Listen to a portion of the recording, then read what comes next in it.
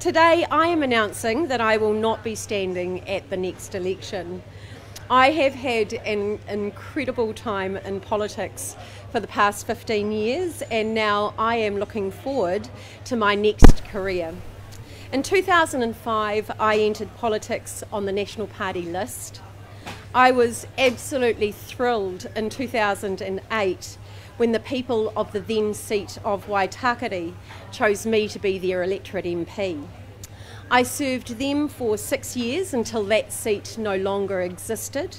I then went on to win the seat of Upper Harbour, where I have served for the past 6 years.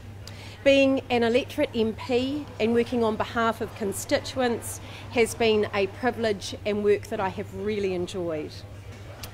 I believe Jake Bezant, the current candidate for Upper Harbour, will do an outstanding job and wish him all the best in the upcoming election. After just 3 years as an MP, I became a Cabinet Minister in 2008.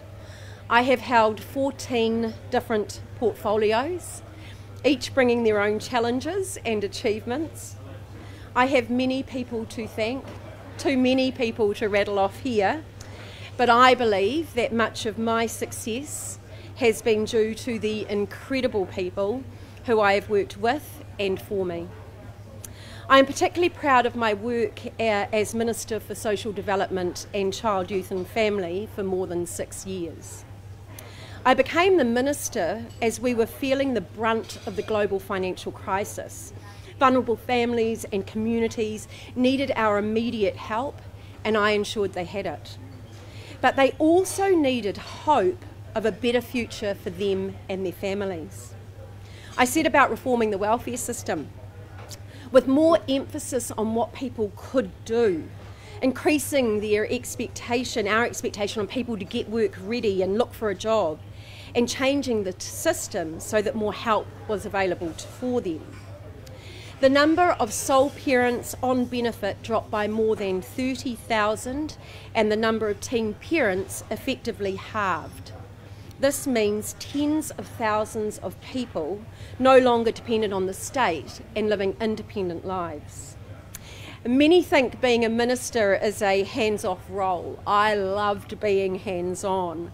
I implemented those reforms, drove the change and the daily execution, and most importantly, saw people's lives and livelihoods improve.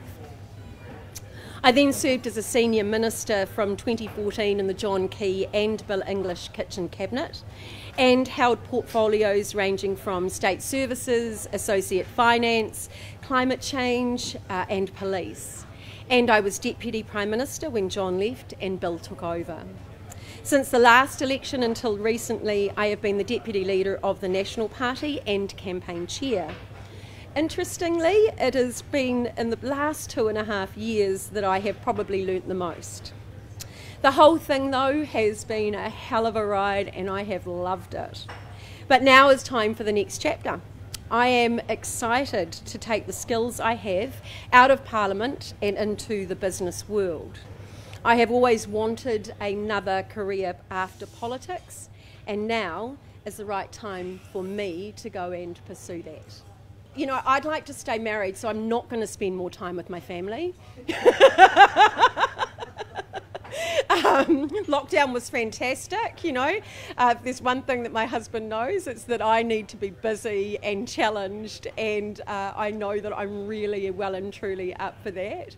I'm looking forward to more fishing, I've got to say. That's definitely something that I would like to do more of and get in there. John Key keeps telling me that I've just got to get that golf swing sorted and get onto the golf course, and I enjoy that. And of course I love spending time with my children and grandchildren and things. But as I say, I think what I'm most excited about is the kind of business opportunities that might be out there and that I'll now have an opportunity to sort of step into.